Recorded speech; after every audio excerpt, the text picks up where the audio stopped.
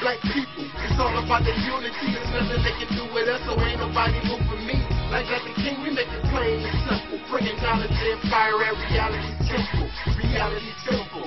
My black people, it's all about the unity. There's nothing they can do with us, so ain't nobody moving me. Like the king, we make it plain and simple. Bringing knowledge and fire at reality temple.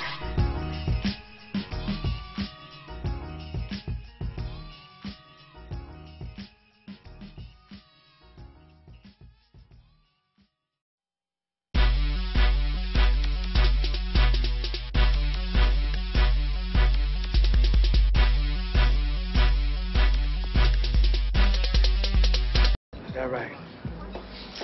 Funny. One time we used to look to him for our history and our culture. Hey, I'm good. How you doing, Renato? How are you? Very good. How's it going? This is not a personal thing. It is something we cannot do it. Hey, down, man. Hey, what's wrong with your ass, man, man? Calm down, man. Just calm down. Sure. Okay. Well, don't take this personally, Romello. It won't work. You do your thing, I do my thing. You know? It won't work. We can't work with Akata. Akata. What is this Akata shit? Like American? Oh, shit. Cotton picker.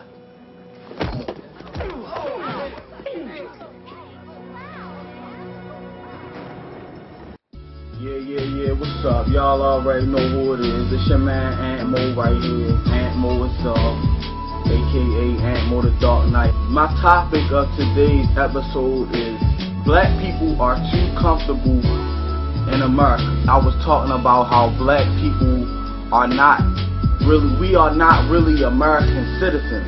The thing about us as a people being comfortable is that we are on enemy turf. This is not our country, even though Africans were here before they made up the story about Columbus discovering America. Still, this is not our country because we don't own nothing here. We are people without land and without resources. I just want to go deep into this, because I know a lot of people, they don't understand it in certain terms, so I'm going to break it down in different type of terms. So just let me break it down like this. Just think about this. Let's just think about this. I decide to go out and kidnap a 10-year-old girl. So I kidnapped this 10-year-old girl and I forced her to live in my basement for 25 years. You know what I'm saying? Now the girl been in my basement for 25 years and now she's 35 years old.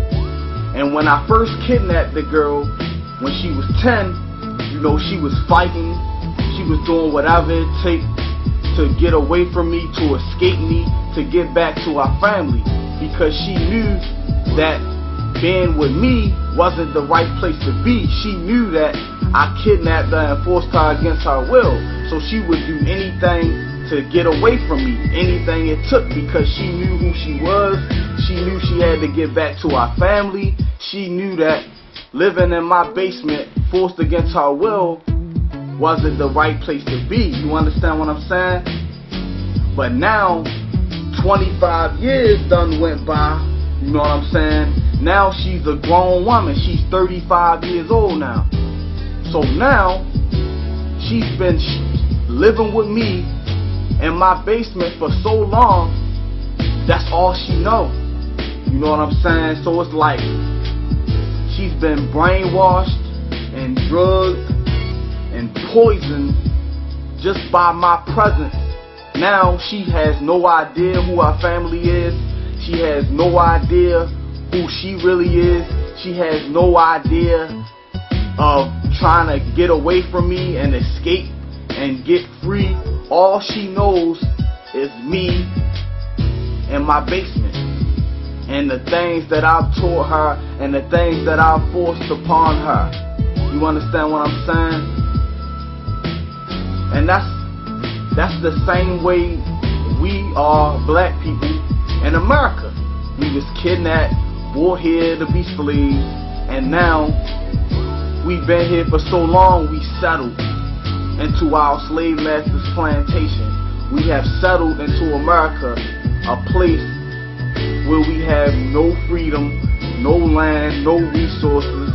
we are too comfortable here. And I'm not saying it like, oh, we should get up and leave America and go to Africa or go wherever. It's not about that. It's about, okay, if you're gonna be here, at least, you know, be on your P's and Q's, start businesses, do something positive, you know, represent yourself with class and dignity and integrity. You wanna be here comfortable, and you wanna coon, and you wanna be ignorant, dumb, and reckless, and whatever the hell you do.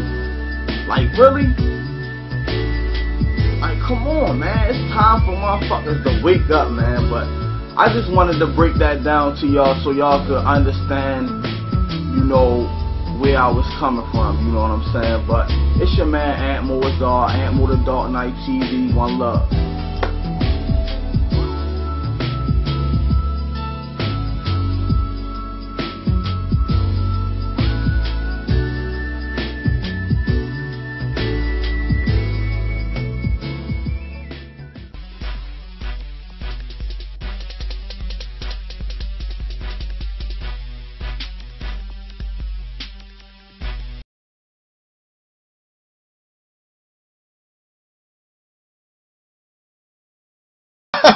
I'm sorry.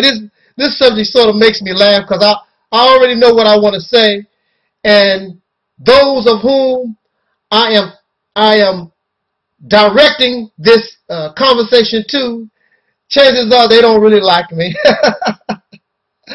So they don't feel as though I'm their brother, and in reality, we are not.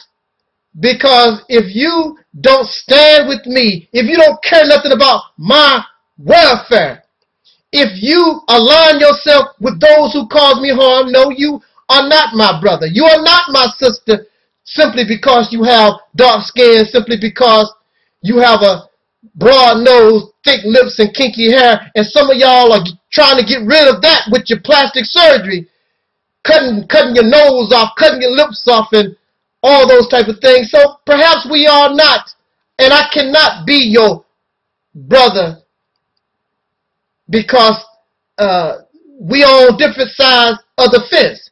You are on the side of wickedness, lies, and deceit, and I stand for real truth, justice, and equality for all on this planet, including animal life. In fact, this earth itself needs to be brought back into balance, brought back into what y'all call peace.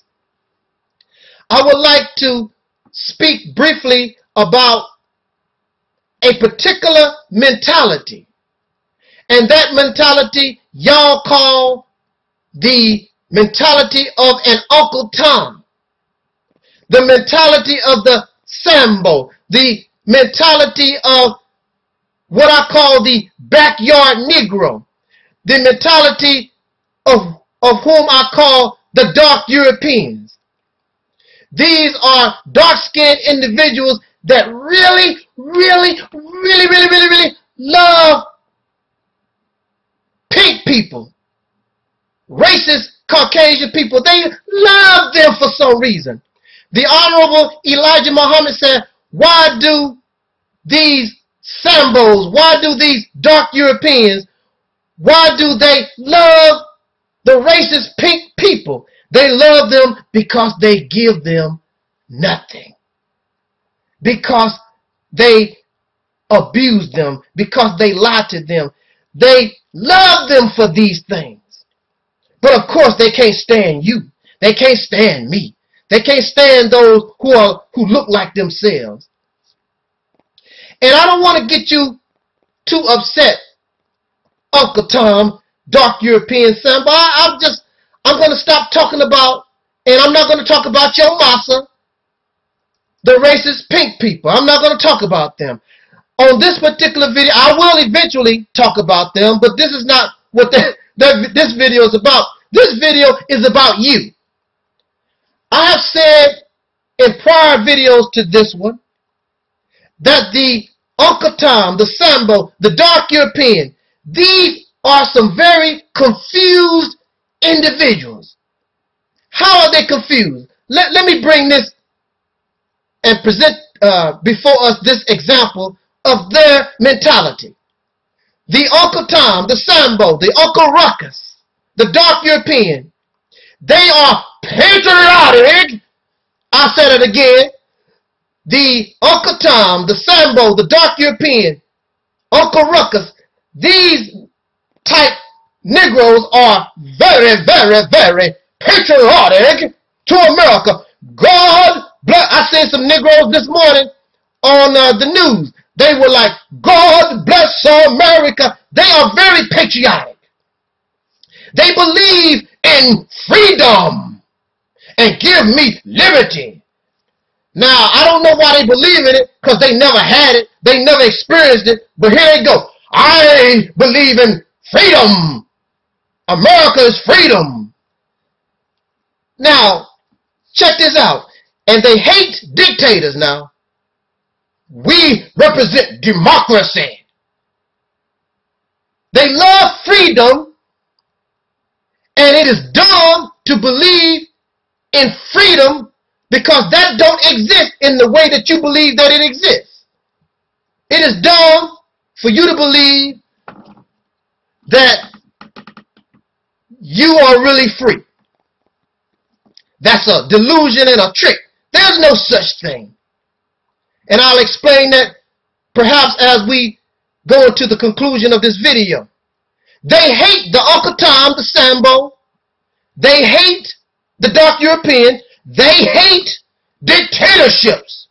Saddam Hussein was a dictator. Muammar Gaddafi was a dictator. We can't have none of that. Because first of all, our massa, the great racist white or pink people, I hate saying white because they are not white, they are pink, or the racist Caucasian people in power who they love, they don't like dictatorships. Most of the time. Now, most of these dark Europeans, they are Christians. What you think, what kind of rulership, what type of king do you believe that Jesus or this God, what you think they demonstrate? What you think they represent? All religions represent dictatorship. It's my way only or no way at all. They can handle that. And are these gods and goddesses and these religions, are they fair? Are they just? No, they are not. They are dictatorships. Quick example. You're driving down the road and you lose a tire off your car.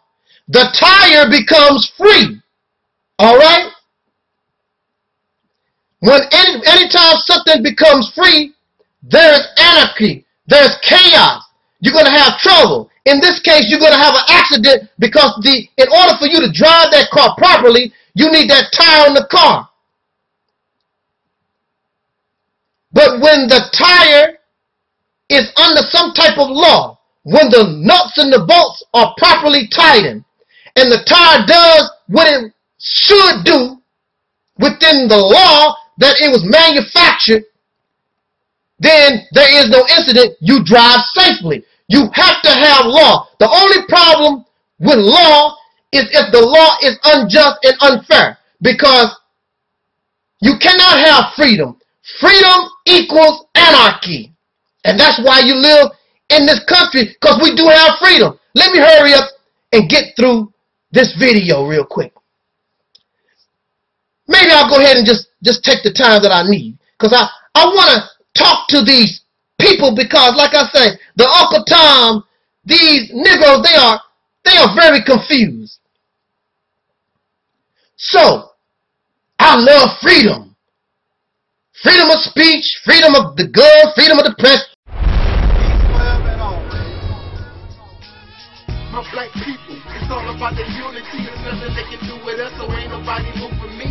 Like the king, we make it plain and simple. Bringing knowledge and fire at reality simple. Reality simple. My black people, it's all about the unity. There's nothing they can do with us, so ain't nobody moving me. Like the king, we make it plain and simple. Bringing knowledge and fire at reality simple.